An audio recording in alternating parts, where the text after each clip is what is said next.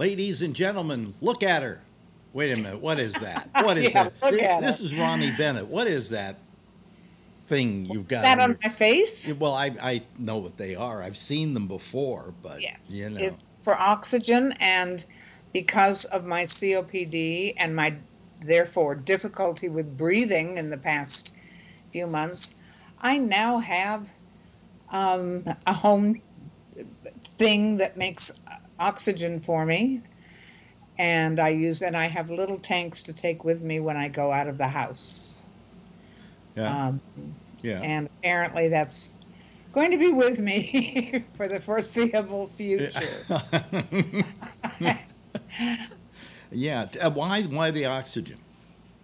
Because my lungs don't work very well. Well, yeah, yeah. But and you say it's from COPD. You were telling me before. Yes, otherwise known as emphysema, according to my pulmonologist. Yeah, yeah. What do? They gave everything initials now. You know.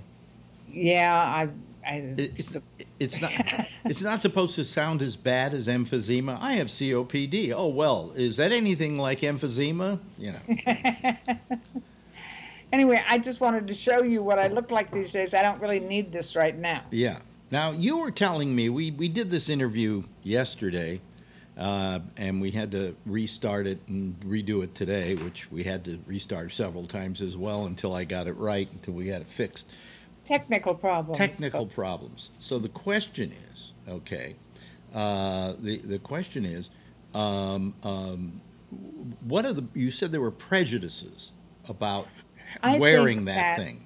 There always are against people whose disabilities or difficulties are obvious. Mm-hmm. People in wheelchairs, people who wear. There's a word for that thing that I had on my nose and I've forgotten it. I think it's something like cannula, and I think that particularly with old people, of which there are already ageist problems, I think that there's a sense by abled people who don't have these problems that we're not quite up to snuff intellectually as everybody else either. And this is what people don't know what to say to you. They don't know what it means when they see this thing stuffed up your nose and around your ears, or when they're, it's like little kids always need our help. You always have to look out for little kids because they're liable to run into the street or do something that will harm them. So you need to keep your eye on them. And so you look downward, like with children, to people in wheelchairs. And I think that for as many people who are there to be helpful, I think there are people that don't know how to deal with that don't treat you like the human being that you are, as something lesser. Or if they're aware of it, try not to do that. And that, of course, just makes it more obvious. And so I think we should, in the same way as you fight back against ageism or age discrimination in the workplace, I think we need to be aware of that and do something about our behavior if it's lacking in some manner. You bring that up, that people look at you differently because you're wearing a breathing device. What a good word. I didn't think of that. Thank you. Yeah. Or a BD. We'll use the initials. A BD. I have a BD for my COPD, which goes along with my MS whatever, NBC. The point is that you said that to me yesterday, and I was thinking, I don't think if somebody came up to me and had one of those devices, I wouldn't think twice about it. I might ask them, why do you have that? It's obvious for breathing, but maybe there's an attendant problem along with it, But I never ever would have reacted to that negatively. I'm not saying everybody. I'm just saying that I have sometimes seen people. Do they look at you out of the side of their eye? Ways with people who are using some kind of device to help them get through whatever is difficult for them. Yeah. Well, I mean, do we treat people differently because they're in a wheelchair outside of the fact that we try to be helpful or get out of the way or whatever? You know. There was a question in there. Did I miss it? No, the question is, do we act differently towards people in wheelchairs outside of the accommodation that we would give them because of their needs? Hey, you know, I think this has been around a long time. Something else I'm bringing up connected to this, but I don't go to movies in theaters anymore, and I haven't for years. But the few times that I've been in them, I've noticed that on the main floor, if there's sometimes an upper floor, that they leave empty places. That's in the back at the row. End of Yeah. rows for wheelchairs. I think that's really cool. Well, they had to. It wasn't that they suddenly decided they were going to help people in wheelchairs, but cities like New York said, you have a theater, the back row has to have these empty places for seats, for wheelchairs, for wheelchair access. I think that's a terrific thing. However it came about, I think that's a terrific thing. Let me tell you something. I love people in wheelchairs. Let me explain this. Let me explain this. Follow me on this one, okay? Every week we go to Costco. And when I go to Costco, I have my Costco card. When I come back, there's always been these stairs going up to the front door, like about 3 or 4 stairs. So I had to lug this thing up because it had beverages in it and, you know, large items. I know. Right about from Costco. How heavy groceries can be. Well, from Costco, they're even heavier because you're buying 36 cans of Coke, 36 bottles of Snapper. I think about that very carefully of how much weight I'm buying when I'm in the store. Well, somebody in the apartment house we're in, is in a wheelchair. So they had to put in a ramp. Uh-huh. Solves my problem with my card. Yes, so I love people in wheelchairs. Yes. You know, I say hello to her all the time. I keep thinking I should say thank you so much for getting the ramp put in because it makes my life easier too, but I haven't done that, you know. Well, I think that anything that's good for old people or people with get-around problems, ambulatory problems, is always good for everybody at every age. You know, curb cuts at the corners that are they're not just for old people who might have trouble with stepping up or down. Think of mothers pushing a stroller with their baby in it, you know, or a young kid. Yeah. They need those curb cuts too. There are grocery stores now that are hanging those plastic magnifiers so you can read the small print on the cans or boxes that you're buying.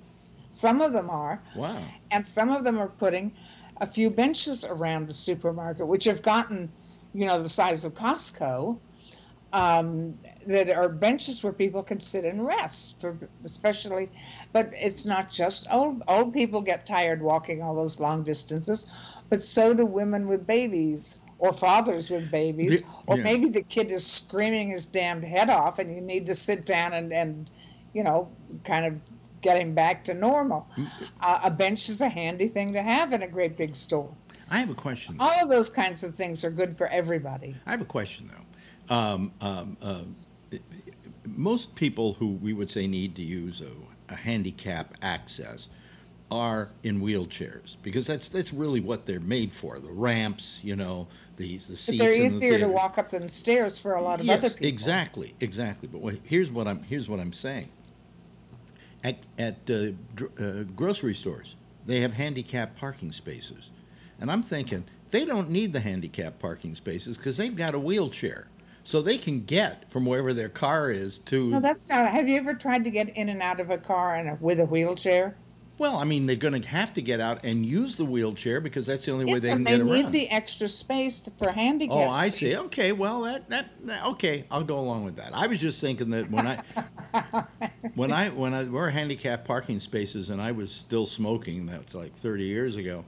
I used to think, you know, I could use one of those handicapped parking spaces because I get out of breath walking all the way from the parking lot to the store. But now that I don't smoke, I don't have that problem. So. Yeah. Well, and should you please remain as you are now and not need any help because, you know, now I've got these little tanks that I wear when I want to go out that I can bring oxygen with me. I have I've forgotten the name of what they call this thing, this big heavy thing that it makes your oxygen. You don't need to have tanks brought in every week. But then I do have a tank they left here, a great big tank. They leave here. The guy explained to me that it's for power outages. Oh, and okay. that never occurred to me, and it lasts 10 hours. So I said to him, and if the power outage lasts, like 8 or 9 hours, it's getting toward 10, I'll bet you guys are really busy. And he said, yes, they are when that we didn't happens. think about that. Didn't think about that.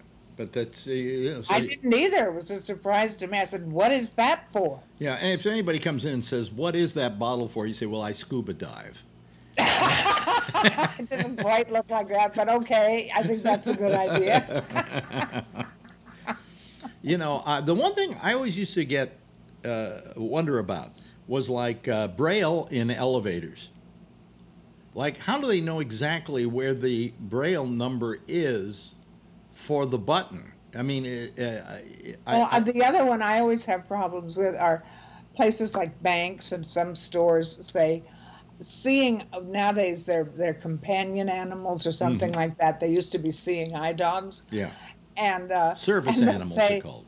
Seeing eye dogs only on a sign. Yeah. Well, if that dog is helping a blind person, yeah, exactly. Then I finally figured out it wasn't for them. It's for you and me if we have a dog to tell us not to bring the dog in the store. Okay. All right. That's fair. But gee, I wish I could get some of the privilege of handicapped people. I wish I could use. I always like seeing. Here's something I do, but the payoff is not worth it. Tell me if this is wrong, but I always, when I'm in a theater or in an office building or wherever, and I need to use the bathroom, I always use the handicap stall. Why? Because it's roomy. Really? Let me tell you something about that. If you've had the kind of surgery I had, and there are other kinds of surgery, I'm sure, that do the same thing, when you have to use the facilities, it means right now. Yeah. Right now. And so if you don't necessarily, if you're, I can walk, so I don't necessarily need the handicap stall. But if there were very few and they were all full, and somebody who doesn't need it is in the handicapped stall, is that the right word? Yeah. I would be pissed off big time, and I'd be peeing on the floor. So, yeah. Well, that could be entertaining. But I just so I use the handicap stalls. I always use them. And I've never had a handicapped person knock on the door and say, "Hey, I need that." In which case I'd get right out. But it's nice. You can spread out. There's room. I can sit in there for a while reading if I have to. It's very nice. But can we move on? Hmm? Can we move on? I'm sorry. And I have a person who calls my shows. His name's Patrick, and he is in a wheelchair. And I confessed this to him one day on the show. And he said, "Oh, I have nothing against that." He said, very seldom do wheelchair people need to use the bathroom, in great numbers. The chances are that you're not going to be locking somebody out who needs it. Can we go back to the ramps for a minute? Yeah. I've often wondered that if you don't have a powered wheelchair, the one that I guess they're electrically powered, you plug them in and they charge. Yeah. When you're doing it by hand, it must be so hard to get up a ramp. Yes. You think? Well, a lot of people today, most of the wheelchairs that I see, like the one in my building, the woman who has a wheelchair, they're electric. It's more common than uncommon for there to be electric. Yeah, however, just the other day at the medical center where I go, I saw at least two people. Maybe I wasn't thinking about this at the time, so I wasn't paying close attention. But I know I saw two people with hand operated. Could that be because they were using the hospitals? No, it wasn't the Oh, hospitals. You okay. can't even do. You have to have someone push Well, the hospital wheelchairs. can I say something not nice in this discussion? And that is, I go to Costco, and Costco, if you need them, have carts. Oh, those little carts you drive around. Yeah. My mother used those at the end of her life Yeah, the last couple of and years. it seems that everybody who drives these carts is terribly inconsiderate and acts like a shit. Okay. Maybe they're bad car drivers too. No, you know, I mean, it's like, out of my way, I'm using the cart, you know, and I'm going, you know, my feet are hurting me. I think I'm going to start using the cart. You know, I mean, they don't ask you, what's your infirmary? You just say, I need a cart. I need one of the accessible carts or whatever they call them. I don't know. I don't know what they call them, but But my mother used those, and this was a long time ago. The last couple of years, she'd had surgery on both of her hips, and it was hard to walk for any length of time. Mm-hmm. And she used them. The problem with those, my mother at least could stand up. I mean, she wasn't completely immobile.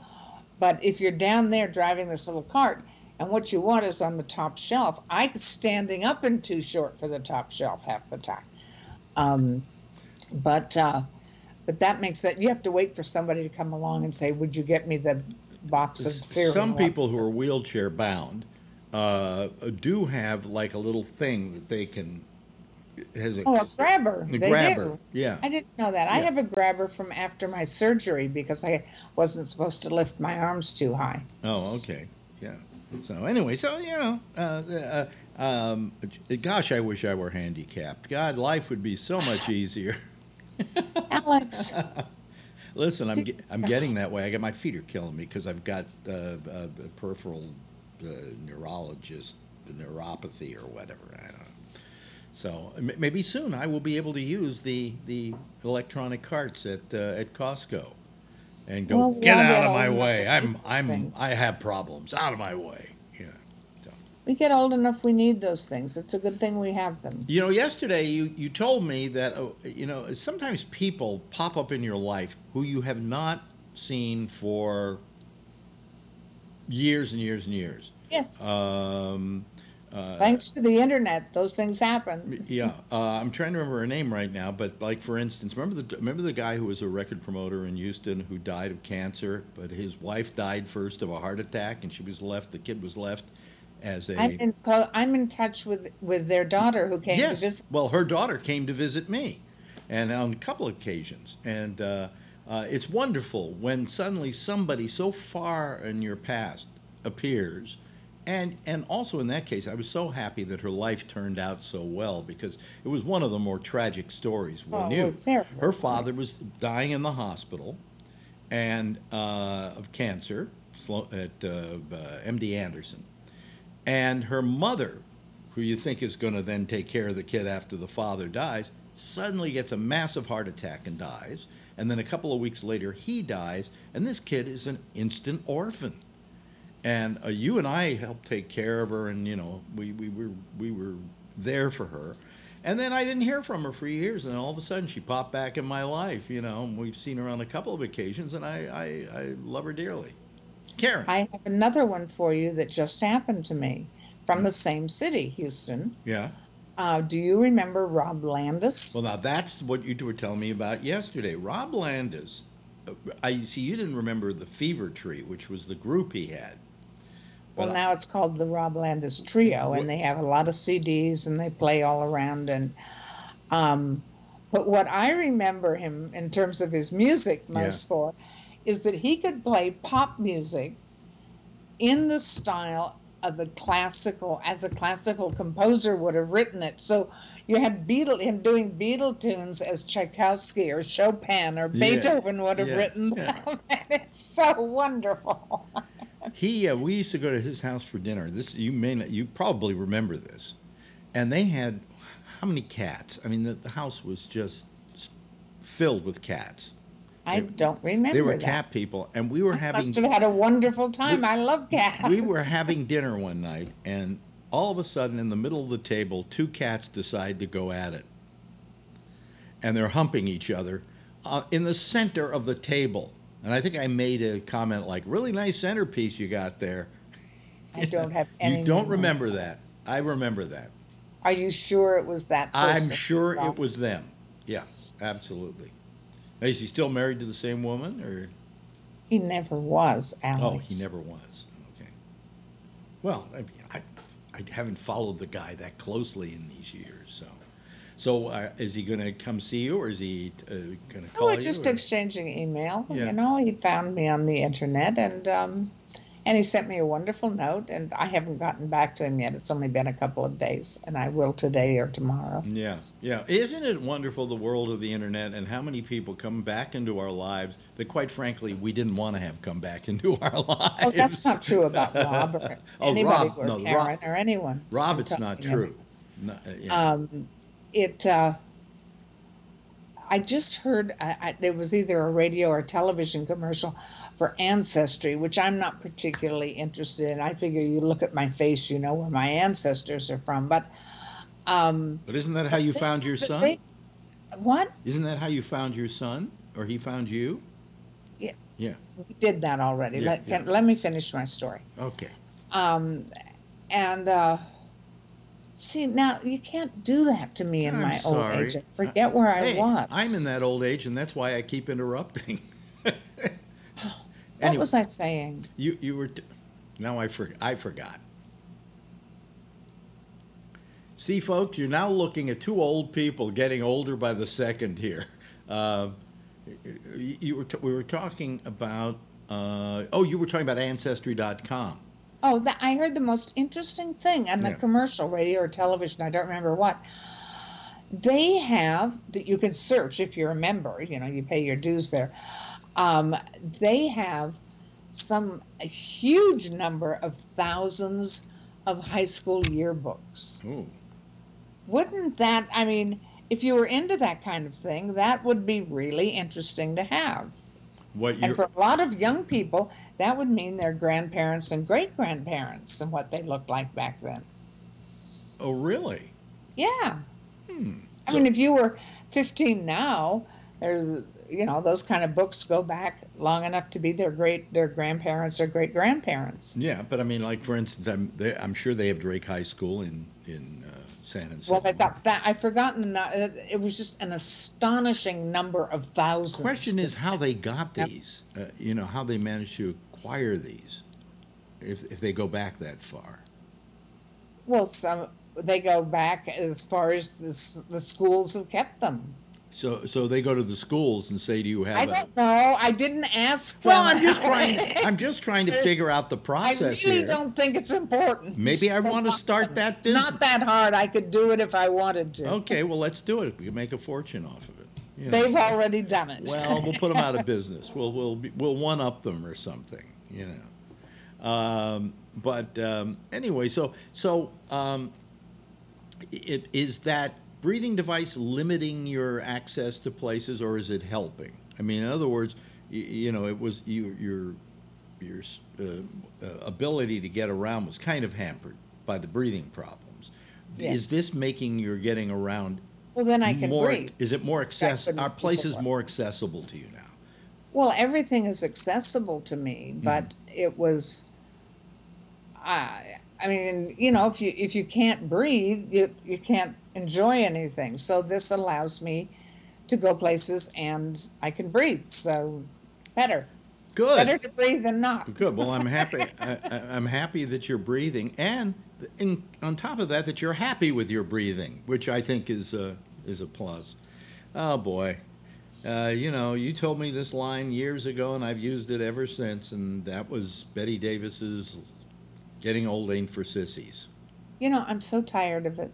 Really? I'm so tired of it. Everybody uses it for every situation they could think of, and I would be happy. She said that within the period of 12 months, she had a broken shoulder, 3 strokes, and I've forgotten there was something else, all in the period of a year.